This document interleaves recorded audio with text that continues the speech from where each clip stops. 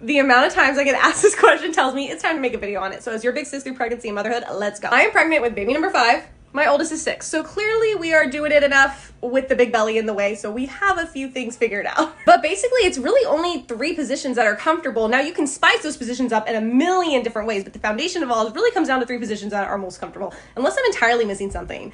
But number 1, missionary. He can't be like on you because you got a big old belly, so he's got to be kind of angled.